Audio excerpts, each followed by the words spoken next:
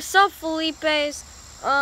I'm here with my friend James, who helped me with my account. Yeah, I'm kind of helping him with everything. Gave him a shout out, all that. Yep, his link will be in the description, and even though all my subscribers, all your subscribers are you and me, basically. Yeah. Me and someone that already subscribes to me, but still. Yeah.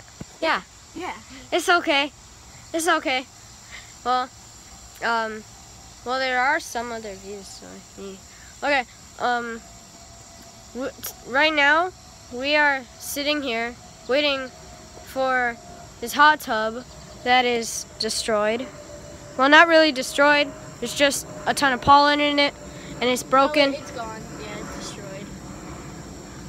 And there's also, hold on, where is he? Okay, there's a tadpole right there. Yeah, there's like a bunch of tadpoles in here.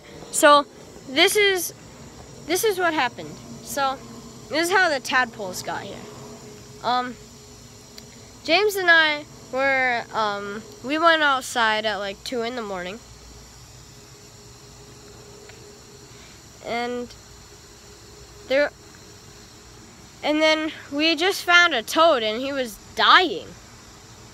So I thought, you know what I should do?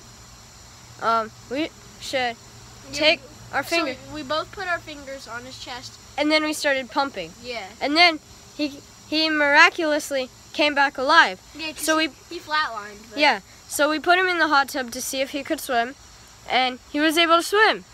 And then James texts me when I'm at home, and he says, "Hey, remember? Oh, we named the frog Chance, by the way, because we gave him another." Turned out as a girl, so we called her Chancina. Yeah, Chancina.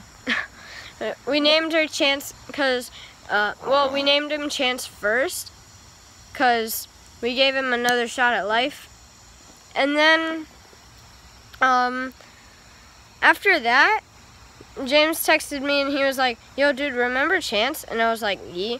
And then, he told me that it turns out Chance was a girl because there are now, there's a lot of tadpoles in the hot tub now. So I came over and I saw and I was like, vlog time. So, yay. That's my life.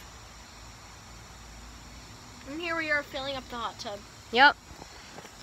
And then we're gonna try and find more toads to put in here. Totally. Yeah. Hopefully pregnant ones. Well, anyways, I'm gonna leave this here. So, peace.